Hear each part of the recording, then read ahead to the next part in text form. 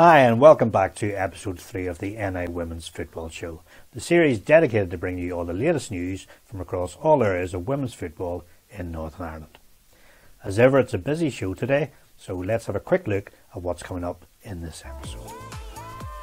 Our studio guest is a young woman who's recently broken into the Northern Ireland team and looks set to have a very bright future ahead of her in the women's game. And that's Linfield Ladies' Rebecca McKenna. We'll be catching up via Zoom with Belfast Celtic Ladies head coach Ryan Cadell, who amongst other things will be discussing his side's unexpected promotion into the NIWFA Championship. And finally, Lauren McCann will also be joining us with all the latest news from across the women's game in Northern Ireland. Plenty then to get through on today's show, so let's get things underway by welcoming our special studio guest, Linfield Ladies and Northern Ireland International, Rebecca McKenna. Rebecca, welcome to the Northern Ireland Women's Football Show. Thanks for having me. No problems at all. We're going to start off tonight by looking back at that memorable night for the Northern Ireland Ladies team. Back to Tuesday the 13th of April. We beat Ukraine. We've qualified for the first major tournament. I know as a supporter, somebody was sitting at home on a sofa watching it, was jumping about the living room like an absolute madman. What was it like to be there in the night? I think for the whole team, it was just a whirlwind of emotions. Like after the game, I don't think it really sunk in. There were some players crying, but it was, good tears. And I think for us as a group, like everyone was just so happy because over the past 2 years, the amount of work that us as a group, and not just us, but the whole staff had put in, and for it to pay off, it was just amazing. Seemed to be a lot of confidence, ahead of the game that you could actually get a result. I didn't necessarily share the confidence. I'm always a bit of an optimist or a pessimist, should I say. Was there a real belief in the camp that you could get a result that night? Yeah, well, I think for us as a squad, coming off obviously 4 wins in the qualifications, that gave us so much confidence. But us as a squad, we knew from the first game getting that such a good result going into the second. As a team, we knew, we were saying to ourselves, we're not going to concede, because we believed that we could get through. And us having that confidence in ourselves, I think that helped us push on. The actual amount of euphoria regarding the actual thing, I personally couldn't believe it. A few years ago, your women's football was very, very seldom talked about. Now, it's built up over the course of time. But after that one game, everybody went completely mad, to be honest. It was on television, it was all over the radio, it was in the local press, it was in the national press. I even was reading on some reports in American sort of websites and stuff about it. It was absolutely unbelievable.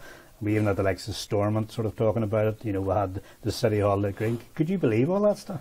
No, but I think for us as a group, we deserved all the credit that we got for the amount of work that we put in, and I think it's about time that more people are starting to broadcast the women's game, because obviously over the past years you'd never get anything like that. And I think us showing everyone how good we really are, everyone's believing it, and then broadcasting it's only going to get better. Yeah, it's going to definitely build a game. I can see massive growth in the women's game coming over the next few years. So.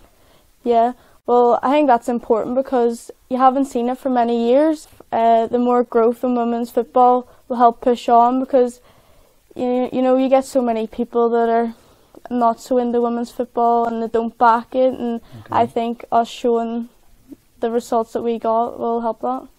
In terms of the actual squad on the night, with Demi Vance in the last show, Demi obviously missed the game through injury, and there was quite a few players missed that one through injury, and big key players, to be honest. Now they're all due to return, and hopefully will be back available for selection, come the actual European Championships when they come around next year.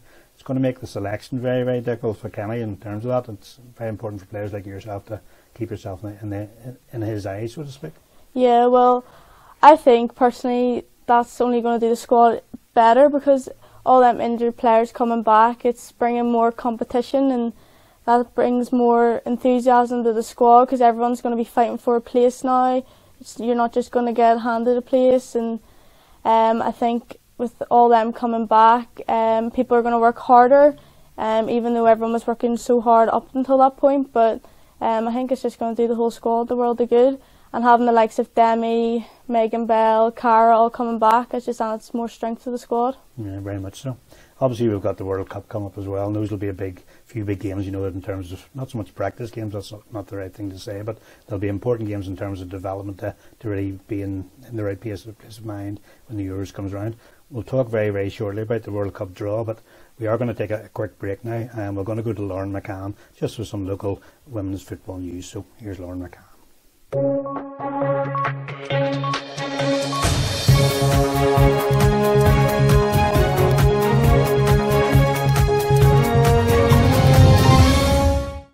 We start with futsal, and Northern Ireland women's futsal team created their own piece of history on Thursday as they secured their first ever competitive victory in their second qualifying game for the European Women's Futsal Championships, which will take place next year. Olivia Brown scored the only goal of the game to give Northern Ireland the historic win over host nation Lithuania, as Keith Gibson's side bounced back from a disappointing 4-1 loss to Serbia in their opening game. Sticking with Northern Ireland, and Kenny Sheed's senior women's side have discovered their opponents for the upcoming 2023 World Cup qualifying campaign. Northern Ireland were placed in pot 3 after their heroics in qualifying for Euro 2022 saw them move up to 48th in the FIFA World Rankings, their highest ever position. They were drawn in Group D alongside England, who defeated them 6-0 in a friendly in February. They'll also come up against Austria, who are ranked 21st in the world, Latvia, Luxembourg and North Macedonia, who will be playing their first competitive fixture since 2005. Group games commence in the second week of September this year, and the finals will take place in Australia and New Zealand in the summer of 2023. Only the winners of each of the 9 groups will qualify automatically for the tournament, with the 3 other spots awarded to the best performing runners-up after the playoff ties. Many of Northern Ireland's international stars have been involved in the opening 2 rounds of games in the new Danske Bank Women's Premiership season. Cliftonville are the early pace setters, having recorded 4-0 and 3-2 victories over Derry City and Linfield Ladies, with new signings and sisters Caitlin and Kirsty McGuinness already off the mark for the Reds. Champions Glentoran are hot on their heels, as they also boast a 100% winning start to the new season, thanks to 1-0 and 3-0 victories over Crusader Strikers and Scion Swifts, courtesy of goals from Northern Ireland internationals Danielle Maxwell and Carrie Beattie, with Beattie bagging a hat-trick on Wednesday night. Linfield beat Scion on the opening day before falling to defeat to the Reds, whilst Crusaders bounced back from their opening day loss to thrash Derry 4-1 at Seaview on Wednesday night. The Candy Stripes and Scion are yet to pick up a point so far, and face each other next week at the Brandywell. In other news, promotion and relegation have been reinstated to all 6 NIWFA leagues for the upcoming season, which is set to commence in the week beginning the 23rd of May. There have been a reshuffle of teams competing in each league, with sides such as Coleraine, Ballymacaish and Belfast Celtic Ladies promoted to higher divisions based on their 2019 league standings, which was the last campaign to be completed before the pandemic. There are also 8 new sides entered into the league for the first time this year. Finally, Electric Ireland have launched the Shooting for the Stars Children competition, which invites children to write their own stories about girls' football. Here's actor and playwright Tara Lynn O'Neill with more detail.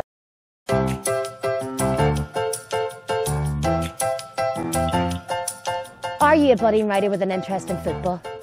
Are you aged between 7 and 11? Well, Shooting for the Stars is a brand new book competition with Electric Ireland in association with their Game Changers NI initiative supporting girls and women's football on all levels.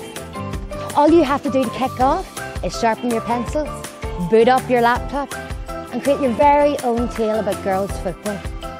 The winning story will be illustrated and published, and the book distributed to all the young girls who are signed up with the Electric Ireland Shooting Stars initiative with the Irish FA. So, what have you got to lose? Pitch us your story on www.electricireland.com/shooting stars, and you could be a winner.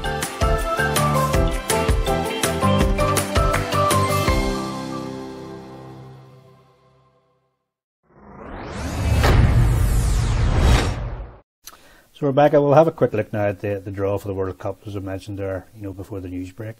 We've obviously been drawn against, England, Austria, North Macedonia, Latvia and Luxembourg. Your thoughts on that draw? Well, I think it's a hard group. We obviously played England in a friendly and didn't go our way. But obviously having played them, we'll be a lot more prepared to play them this time round. But yeah, looking forward to it. I think I'm right in saying that in the England game you actually picked up a booking towards the end, is that right? Now, yeah. You're far too young to remember this, but I can remember a long time ago, way back in maybe the 70s, 1970s or whatever it is, there's a guy called Peter Rafferty, played for Linfield, and he got a cap for Northern Ireland, and he played England at Windsor Park, and England had a star-studded lineup as you would expect. Kevin Keegan was in the team that day, and Peter Rafferty came on as a sub, and he's only been on the pitch about 5 minutes, and Keegan got the ball, he went flying over and literally took him out of the game, to be honest, and Keegan got up and went, what the? And I'm thinking to myself, here's another Linfield player taking out an England player. Who was it you took out in your case? Chloe Kelly. Chloe Kelly, and that's one for the studs to remember, is it? Yeah, I think I was the only player to get booked that game too, and it was quite late on, wasn't it? Yeah, it was quite late on, yeah. But you'll remember you next time round, to be honest, let's be honest with it. Okay, listen, we're going to take a quick break as well at this stage in time. What I want to do at this point in time, I want to see the reaction to the draw from Kenny and from obviously team captain Ursula Callahan. So if you haven't seen this, this is how they reacted when the draw for the World Cup was made. This has to be us. I want it to be us. In Group D. Yes! And it's coming out now that we're playing England again, and because we've played them recently, we're not afraid of them. But we will do everything we can to beat them. You know, we'll be playing them with confident players and very, very confident environment. And everything we do when that match comes will be to prepare for that. I mean, they're the world beaters. They're number 6 in the world at the minute, and we know the quality in the side, especially because we played them not long ago. So it's an exciting draw. I mean, you want to be playing against the best players in the world. That's why we play, and you know it'll stand us in good stead for our preparation for the Euro finals next year. Okay, Rebecca, so we've heard there from Kenny and Marissa in terms of the draw. We have talked about the draw already, so things are looking quite positive. In terms of the international setup, I think you're now, I'm not sure how many caps you're on, but you're starting to get established in the international side a wee bit now. Do you find it difficult to sort of shift between international and league football? Is that a difficult jump both ways, you know, jumping from international to league and from league to international? Well, for me personally, I think so, because obviously a club, the standards getting a lot better over here. It's a lot more competitive. The league's not just one team winning it. Obviously you can see this year the likes of Cliftonville, the amount of quality players they've added and stuff like that. It's making it more competitive. But going to play internationally, it's just a completely different level. It's one of the highest places that you could be playing on the stage, and it's hard personally for me, I think, as well, because at club I play a different position than the country, so sometimes it can be hard to adapt, but wherever I play I always just try to give 100% and hopefully it pays off. You seem to have played different positions, you know, even for your country, to be honest, is that right? Yeah, I think the only position I haven't played is goalkeeper at this point. Okay, well that's good that Kenny trusts you, sort of in terms of wherever he can put you, he knows you'll do your job. Yeah, well, whether wherever my club manager plays me or Kenny plays me, you know, I'm always going to give 100%, and it'll never change no matter where I'm playing on the pitch. So I think your debut is against Kazakhstan, was that yeah. Right? So you've obviously played, you know, a number of different sort of countries, you know, at all sort of different levels. You said England, you don't get much better. What did you make overall of England as a team? I mean, are they really that good a side? Well, I think they're so quick and they're so strong, so physical, and you know that's because obviously most of their players are playing at the top standards in the WSL1, and I think England as a team are just probably one of the best teams at the moment. But us playing them again, I think we're a lot more better prepared this time, and I think we can get a result against them. You said you think you're get a result. I mean, that would be an enormous result for Northern Ireland if we could take anything off, even a draw, to be honest, you know. But I would say in Belfast, what's to stop us then? It should be a great match. Yeah, it will be, and I think as a squad, how much we've come on over the past couple of years, you know, beating Ukraine and stuff like that. You know, anything can happen in football, and we just have to work hard, and hopefully it'll pay off.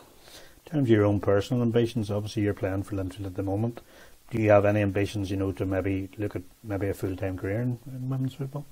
Yeah, well, hopefully, I'm looking hopefully to get across to England and It's obviously you want to be playing at the top level, and I think England's the place to be at the moment. Playing with what amount of players they're recruiting at the minute from across the whole world, and yeah, it'd be great to get across. A lot of Northern Irish players have sort of went over the water now, obviously with a few in Scotland, with a few in England and so forth. So the opportunities are starting to open up. All of a sudden, clubs are starting to look at Northern Irish players. Yeah, I think, over the years, the past couple of years, they never looked at nowhere near our league, and now they're actually starting to look at our league. The likes of Chloe McCann that's went over, Megan Bell, Demi Fanseth went to Scotland, and they're starting to look at our league because you can see how much it's improved over the years, how much more competitive it's got, and I think that shows it's a good thing for us, Yeah. Well, hopefully things work out for you, and you obviously do get that move in due course over to England. So the more players we have over there, the better it is for everybody, not for them as individuals, but also for the country as well, from that sort of viewpoint. Yeah. Okay, let's give Rebecca another break, as it's time now to hear from Belfast Celtic Ladies head coach Ryan Cadell. It's been a busy few weeks for the West Belfast side, what with the news of a link-up with Scottish side St Mirren, a sponsorship deal with a major television series, and this week the announcement that the club will play its football next season in the NIWFA Championship. Earlier on this week I caught up with Ryan on a Zoom call, and here's what he had to say. So we're joined next on the Northern Ireland Women's Football Show by the head coach of Belfast Celtic Ladies. It's Ryan Cadell. Ryan, welcome to the show. Thanks very much, Colin. Thanks for having me on. I brought you on this evening because obviously the big news over the last few days has probably been that the leagues have been announced for the NIWFA this season, and Belfast Celtic have obviously benefited massively from that, and that you now find yourselves in the Championship as opposed to the First Division as a result of Lurgan Ladies having to withdraw. So what's your thoughts on that news? Yeah, it's great for us. It's great opportunity for the girls. There's a lot of girls here that have been with us from North 2 when we entered the leagues, and they've worked the whole way through with us to come in like 14, 15-year-olds, some older, and stuck with us the whole way and worked their way up through the division. So it's great for them. Personally, I would love to go up as Division 1 champion. That's just me being my manager head on. But yeah, it's a great opportunity, and the girls are really excited. Big step up in terms of skill levels, obviously, to go up to the Championship. I mean, there's no easy games at that level. Yeah, that's a good thing as well. Every game's a challenge. We've played against a lot of the teams. Obviously, Mid-Ulster and St James's were in our division a couple of years back, and we've played against another 2 or 3 of them in the Super Cup. So we know what we're going sort of into, and it's good. It's going to be a good challenge for us, and it'll benefit the girls, I think. And this year is the added incentive of that promotion to the Leinster Back Premiership is also back on the card as well. So that's an extra sort of incentive for all the teams. Yeah, it's exciting times. It's good to see that Niflers letting the clubs up from the NIWFA and giving them the opportunity. So I think that's going to be on all the clubs' minds of trying to get in them top 2 places and pushing on. Very much so. It's been a positive few months, obviously, for Belfast Celtic. You've also had a link announced up with St Mirren Girls Football Club. How did that one come about? We went over and played them in a friendly a couple of years back in 2019. And from then, me and their head coach have sort of stayed in contact. We would sort of regularly set up Zoom calls and stuff, just sort of talking each other through what their club's plans are and what they're doing. And they're starting to become more performance based, so they're trying to push their way up through the Scottish divisions. I think they're in the Championship now, so they're 2 off the top. Okay. So they're just looking to branch out in terms of player recruitment, and they're excited by what we have planned for our club. So we've got that link established with the view of trying to get players over to St Mirren and same professionally. Okay, maybe the odd friendly here or there possibly as well. Yeah, it's going to be sort of a big club thing, so it'll be a lot of sort of us bringing players over to them and them is bringing coaches over, and we'll be sending coaches over for coach ed weekends and stuff like that. So it's going to be a lot of movement sort of forward and back between both clubs. Oh, really positive anyway. Just to conclude tonight, obviously, I mean, a lot of publicity over the last few weeks about the link up with the Line of Duty TV. Yeah. I mean, it was all over the papers, it was all over the television, it was everywhere. You were a bit of a celebrity at that, but give us a bit of the background. How did that come about? We were looking sponsors just for the kids' teams, and I put it into our women's group chat and just sort of say, girls, if any know anyone who'd be willing to sponsor a kid, let me know. A couple of hours later, one of our players, Neither Rafferty, sent me a screenshot of a Twitter chat. It was from Martin Compston. I thought it was photoshopped or something. I thought she was weighing me up. But it was legit. It was legit. So he ended up getting in contact with me, and we just sort of took it from there. And he just sort of asked him what we needed. And and he was more than happy to help. You must have thought it was all a bit of a wind-up somewhere along the way, did you? I did. When I got the screenshot sent to me, I thought it was Photoshop. I thought she was weighing me up and going to put a screenshot on the chat or something. I thought she was having me on, like, but no, it was legit. I don't wish to sort of alarm you too much, but anybody who's been watching Line of Duty this series, everybody loved it up to the last episode, and then all of a sudden the last episode people were saying, "Oh, such a disappointing ending." Yeah, I'm hoping your season's not going to go that way now. So do I, mate. So hopefully not. Hopefully not, anyway. Okay, listen, Ryan, it's been an absolute pleasure to have you on the show today. Obviously, we wish you and Belfast Celtic all the best for this season. We look forward to seeing you when the competitive games start up in a few weeks' time. So thanks very much for taking the time to speak to us this evening. Thanks very much, mate. Thank you. Okay, Rebecca, we'll look a wee bit now at your local career here. You started off, I think, with Bangor Ladies quite a number of years ago as a youngster, basically, and that's where you really cut your teeth in terms of football. Was that right? Yeah, well, I think I started there about 14, and I was there for about 2-3 years, and then broke up in the senior setup, and I was still quite young, and I started within the seniors when I was about 16, playing for them, and yeah, it was a good starting point for me, I think.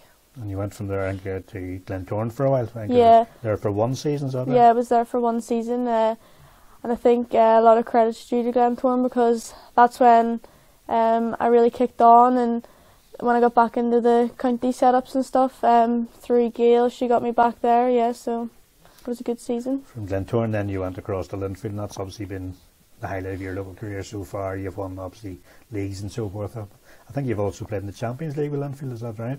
Yeah, well, once I moved to Linfield, I was still quite young, and I was playing for the under-19s, and right. I think that was probably a good move for me at the time, and helped me confidence-wise, and once the 19 season finished, then I was starting to break into the senior squad, and my first season in the senior squad went well for me, and I really pushed on from there.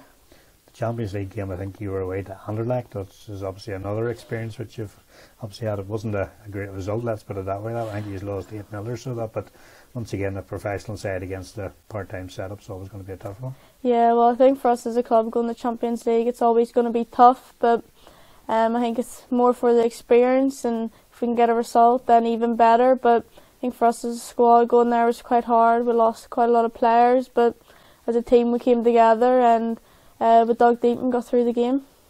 Premiership this year, I suspect, will be probably the hardest one. I mean, there's obviously been news now in the last few weeks that it's going to be extended to 8 teams from next season, which is going to help because I think we all agree 6 teams is too small from that sort of viewpoint. But this season, there's only 6 teams, but it's going to be a tough season. I mean, Linfield, from your viewpoint, I mean, disappointing result there. That I know you scored and so forth, but disappointing results, so maybe not the start they wanted, really.